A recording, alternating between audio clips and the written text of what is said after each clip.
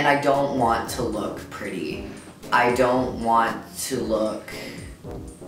make myself look better or hide flaws. I want to, when I can wear makeup, and as someone who's passes as a dude, it's not as frequent as I would like, but I'm not gonna try to like hide anything. I want to emphasize my teeth, my big mouth, my sad mustache, my wonky eyes. I just want to look larger than life, like something that just walked out of a movie, that just walked out of a club at 12 in the afternoon.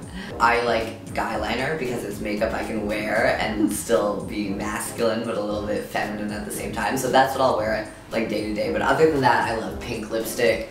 I love contoured makeup, but not in natural colors like purple, glitter. Bubblegum pink is just the best color, so always something of that.